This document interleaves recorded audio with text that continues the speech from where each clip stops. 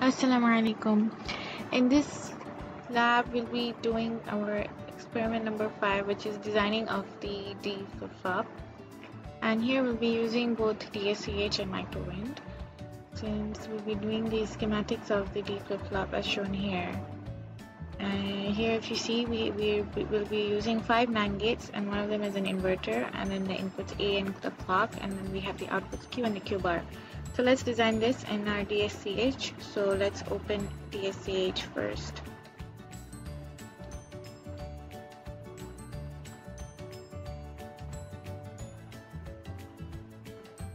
Okay. The first thing we'll do is change the foundry. Here we'll be using 0.6 microns. So select the foundry to be CMOS 06 and then open. And also we'll have to save the file. Saving it here as DFF. Okay. Now let's start placing the NAND gates. Here we're using 2 input NAND gates, so select that from the symbol library. And place them accordingly.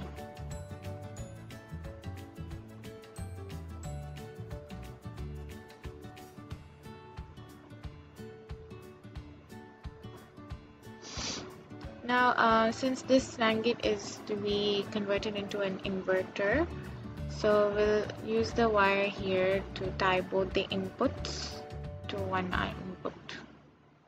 So here we go, we have an inverter. Now, after all the NAND gates are placed, we'll place the inputs. So let's start with A, for which we'll be using a button from the symbol library.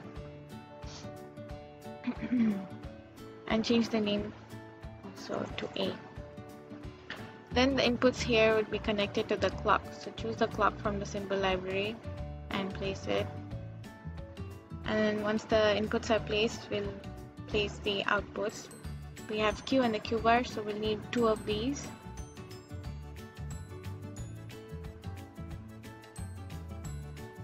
And change the name. This will be Q. And this will be Q bar.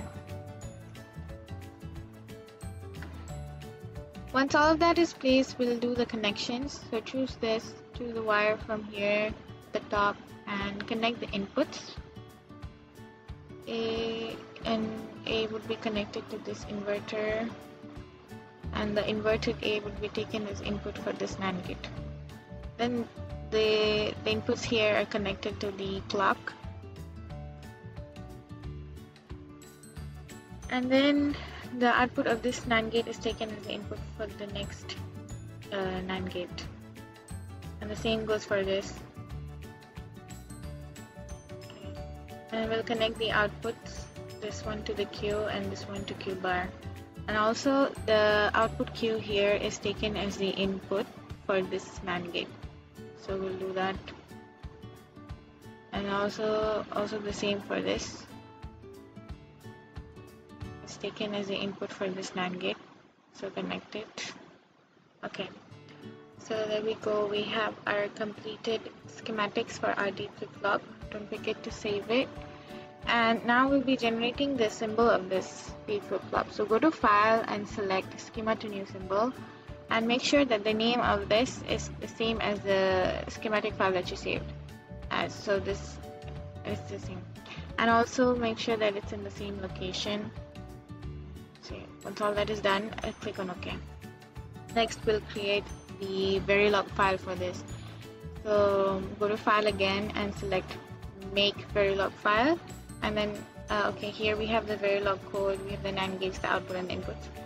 And also make sure here the name of the Verilog file is also the same as the schematic file that you saved.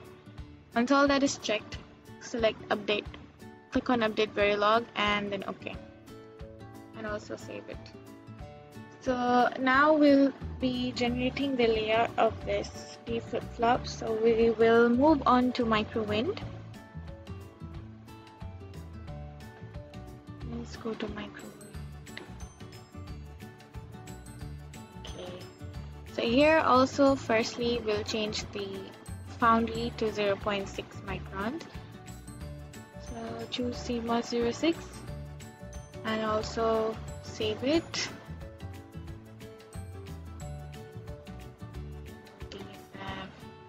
Okay, now before we do generate the layout, we have to compile the Verilog file first.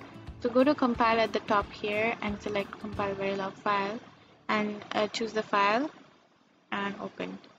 And then compile it. We have no errors, so we are good to go. So go back to editor and there we go. We have our layout of the D flip-flop. To calculate the area of this layout, we can measure the height and the width of this layout. So you can do that by selecting the scale here, the tool, and align it, drag it to the edges. Oh, sorry. Choose the scale again. Okay, this should be okay. And then to the edge. We can zoom out. Okay, so we have 54 micrometers and for 51.6 micrometers. These are the width and the height of the layout. So you can multiply and get the area of the layout. Before we move on to simulating, we'll have to make sure that A doesn't toggle faster than the clock. So let's check. Let's make the clock a bit faster. Let's have it at 2.4, and then we check the A's clock settings. It's at 0.9, which is faster than the clock. Let's make it double of the clock, so 4.8. We have to change it here also. 0.8, and then assign. And now we'll run simulation for this.